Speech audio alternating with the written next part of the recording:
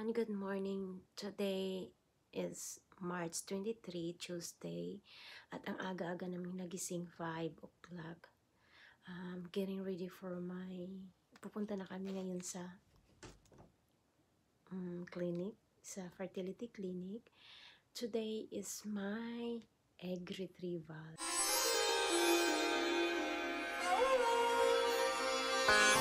So, yun guys, I'm sure hindi ako makapag-video doon kasi patutulogin ako during the egg retrieval. Silagyan nila ako ng sedative or anesthesia. So, para hindi ko mararamdaman yung sakit nung pag-harvest ng egg. 19 eggs. Sabi nila 19 eggs, estimated only 19 eggs ang kukunin nila sa akin. So, for my IVF. So, ayun guys. So, pupunta na kami. Nagantay na yung asawa ko sa baba. Sa sasakyan. Okay. And, kailangan maka-check. We'll have to be there at 7. So, kailangan maka-check in kami within 7. Tapos, naka-ready na lahat for my egg retrieval. So, I have my little surgery today. Okay, see you. And, I hope everything is gonna be okay. Ayun, cross finger. God will, God is with us. Bye! On the way na kami sa Auckland, sa fertility clinic. Medyo madilim pa, 6 AM ngayon. So, ayan ang daan, ang dilim. Tulog pa yung mga kapitbahay namin. Yung iba naman gising. Guys, nandito na kami. Nandyan na yung fertility clinic.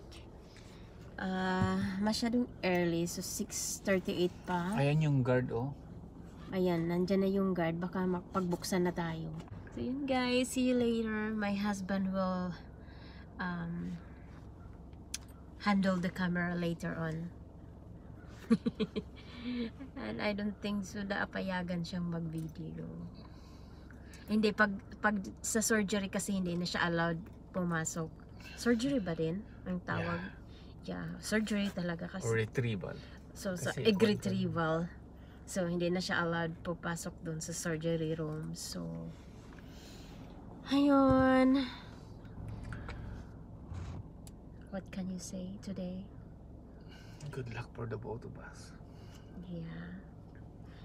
For the both of us. Good luck. We get pregnant. We get pregnant. Alright. See you later on, guys. Pray for us as well. Yeah, pray for us. For a successful for journey. Yes. Successful journey. Hoping twins, ano? Hoping twins. Pero sabi kasi ng doktor ko, hindi daw pwede twins. Kasi delikado. Well, if God's will talaga na mag-separate sila, magiging twins, wala nang magagawa ang doktor. Ang doktor ko. Ayan. So, ayan guys. See you mamaya.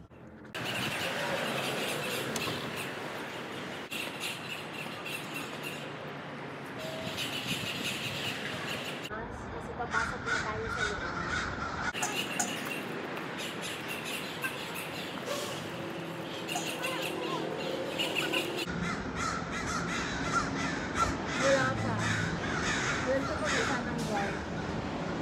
Baka nagkakon pa siya.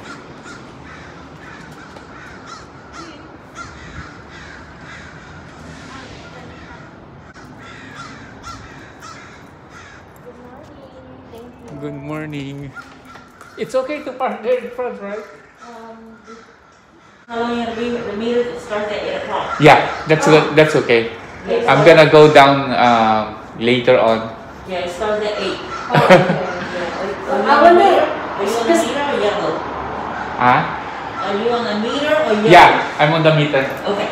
Yeah, I'm on the meter. That's what I'm wondering because they put there between 3 to 6 na allowed to park, but when there is street sweeping. Yeah. But I don't know. It's over at 6 o'clock. They didn't put street sweeping It's there. 6 o'clock. Oh, okay. But at 8 o'clock, meter start. Oh, Okay. Thank you. Third floor. We're going to the third floor.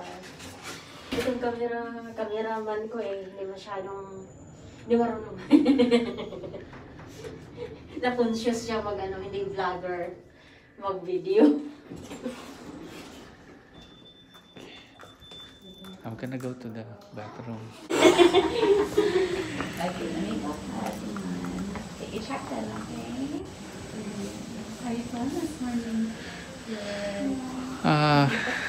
Yeah. She's just thirsty. Thirsty? Oh no. Yeah. I woke up 4 a.m. Like I'm so thirsty and Sure. Oh my goodness. And can I get your name? Alex. And you're going down with her? Okay. Yeah, it's hard when you're still thinking about it. and it was like my tummy is like hurt because my bladder was so full maybe, and then my pressing my eggs together. That's why it's hurt. I'm sorry, there's no fun. Okay, that's Okay, it. so we're gonna go downstairs, okay? Hi guys, so dito may gown ako, mag-base ako.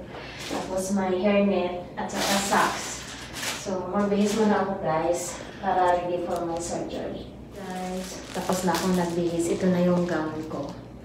This from socks. So ayan na siya.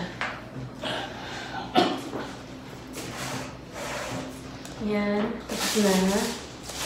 Mag-base. Yung asawa kong nagpo-fold ng mga damit ko. Ayan. Okay, see you later. Ito na. Dito na ako sa trono ko. Voucher. So, maipupush na lang ako. I have warm blanket. And warm cloth. Okay, long way. Hi. How are you? Needle again in my arm. It's hurt. It's hurt. All right. Let me know if you need anything. We're right here, okay? Hey, don't touch it.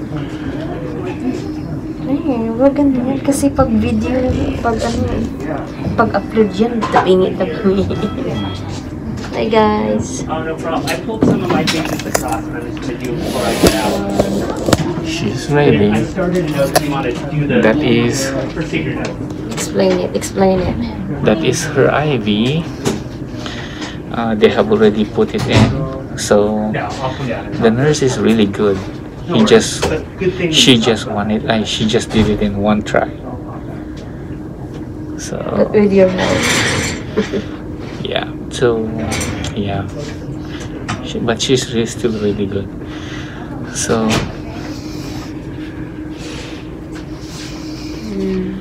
and they told us that the procedure would be done like in 20 minutes only. 20 minutes only. I hope so.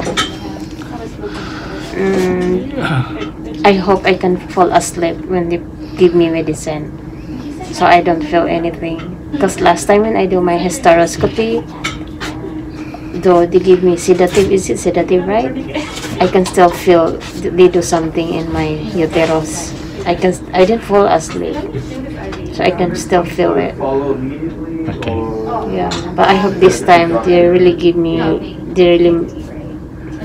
make me fall asleep. So maybe we have to ask higher dose of that medicine so I can fall Gonna asleep. see you later. See you later. So she's there sitting and waiting and waiting and waiting, tapping her fingers and saying a little prayer.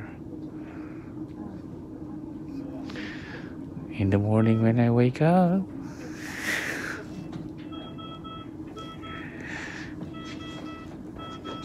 okay.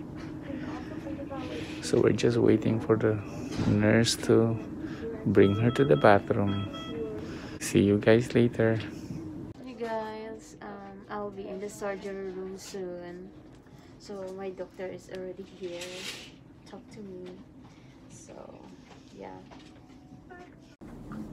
Hello guys. So heto, tulog. Medyo groggy pa siya.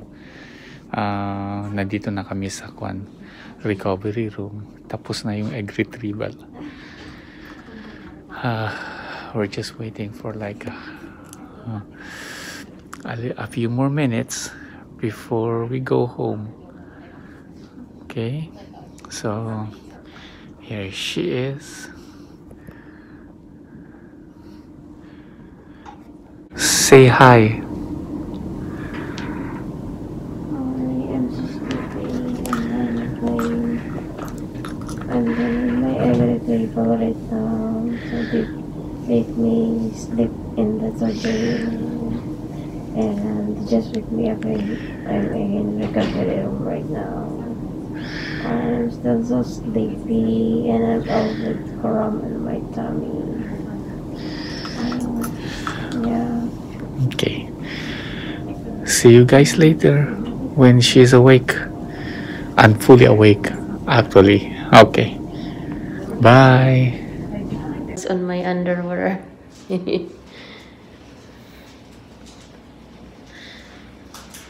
And it's helping me to get dressed. I have to put sanitary pads because I'm still bleeding. So I have spots. So pauwi na ako before yung pain medication it's mawala na yung visa kasi yung pain medication ko na narco nasa bahay, so mas longer yung ano ba yung tawag ba? Mas longer ang effectivity noon kaysa binigay nila dito. So uwi na ako. Ayan yung my driver sweet lover. Ayan guys, and so basically the retrieve my eggs, like 17 eggs. They got 17 eggs. So see you later guys, and later on totally knock out ako after to take na pain medication. So ayan, thank you guys for watching. Thank you for what do you call it, sa pagsubaybay nyo in my IVF journey. So hindi pa dito natatapos. So they still need to fertilize the eggs and yeah, put it again on my sa ano ko, uterus ko. So another surgery next time. So see you guys, and thank you so much Team Malakas, Team Aguila, Team Suino, Team Tara, relates to all the teams. Thank you so much for all the support. Ayan, ingat lagi, bye, and thanks for watching.